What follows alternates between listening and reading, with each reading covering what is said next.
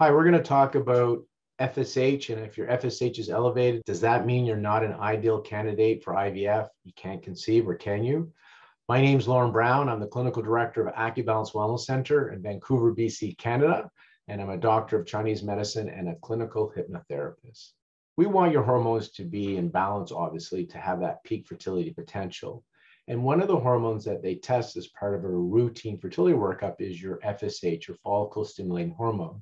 The FSH, from the brain to the ovaries, basically it's telling the follicles that contain your eggs to grow. And so the FSH from the brain is grow, grow, grow. That's the brain telling the follicles to grow.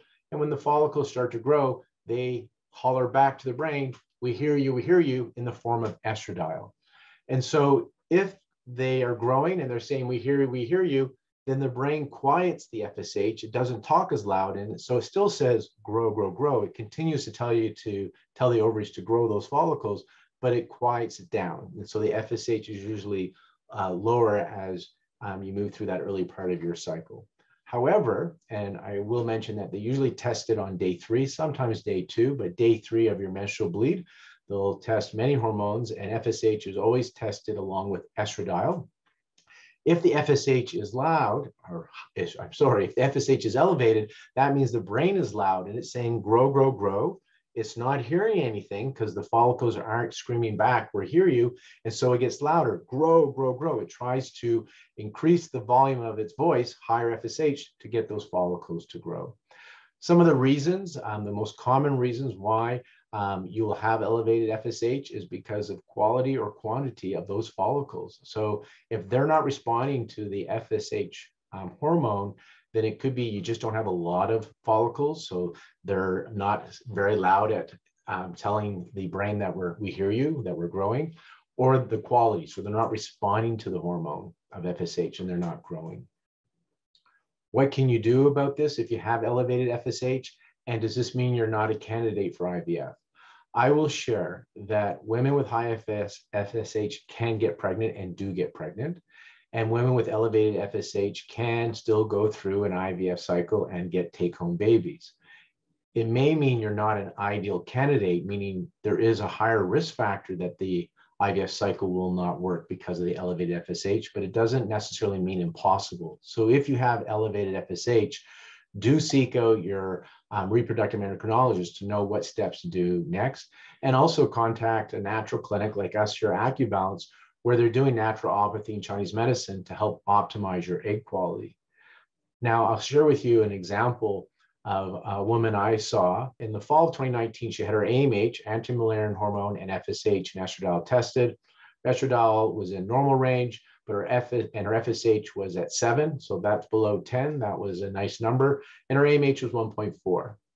She was having trouble conceiving. A year later in the fall, still no natural conception. She hadn't moved into any ART, IVF-like procedures. And in 2020, a year later, her AMH went from 1.4 to about 0.5 in the American values, nanograms per milliliters. And her FSH went from 7 to 25.5. Now, she shared that she had a lot of stress and things going on in her life during that time, in that 1-year period. Her doctor didn't think that that could make a difference. It's based on her age. She was in her late 30s at the time. And just that was her circumstances. And stress may exacerbate things, but they didn't think that was enough to cause that high elevation. Now, I started seeing her in early 2021. We used diet and lifestyle. We did a lot of nutrient supplements. We used acupuncture and laser acupuncture to support her. And within 2.5 months, she conceived for the first time naturally. Unfortunately, she miscarried that pregnancy early on. It was a chemical pregnancy. She was quite excited that she had her first pregnancy. She decided to move into an IVF fairly quickly after the miscarriage. And unfortunately, that cycle got canceled because only one follicle started to grow. So they canceled her cycle. We continued our treatments, but we added Chinese herbal medicine into the mixture that we were doing with her. So we were doing still diet. We're doing more mind-body stress reduction techniques. The acupuncture and acupuncture laser continued, and we added Chinese herbs. And in her next IVF cycle, we continued the herbal medicine along with her IVF medications. And in this case, she got a much better response. 5 embryos grew out to day 5, blastocysts. 4 were able to be biopsied, and 2 came back that have the potential to make babies, so genetically screened. So a much different scenario there. And remember, this woman had an elevated FSH of 25, and this IVF happened when she was close to turning 41. So what can you do if your FSH is elevated? Well, again, talk to your reproductive endocrinologist. This is not a time to really delay. This is a time to find out what can you do to help you conceive sooner than later. Seek out a natural fertility clinic like us here at AccuBalance, where we can do things to help optimize your egg quality. Because if your FSH is elevated, one of the reasons could be egg quality. And so if you have some nutritional deficiencies, if you have poor blood flow to the reproductive system, if you have oxidative stress and some toxicities in the body or hormonal imbalances, maybe if we can correct those, maybe then your eggs, your follicles can reach their peak fertility potential, and then they can respond better on IVF or natural cycles. So those are the 2 things I'd recommend if you notice your FSH is elevated. I do want to reiterate that having elevated FSH makes you not an ideal candidate for IVF, but it doesn't mean you're not a candidate.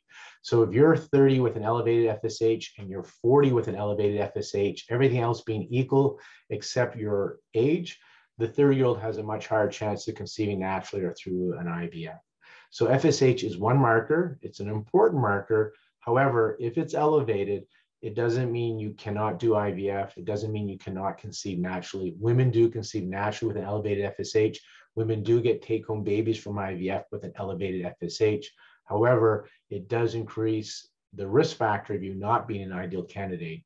So do seek out your IVF center, your reproductive endocrinologist, and seek out your AccuBalance-like clinic in your city if you know you have an elevated FSH. I hope this tip was helpful. And again, keep sending your questions. I appreciate receiving your questions. And I hope these short little videos add some hope and some ideas and suggestions for you to reach your peak fertility potential.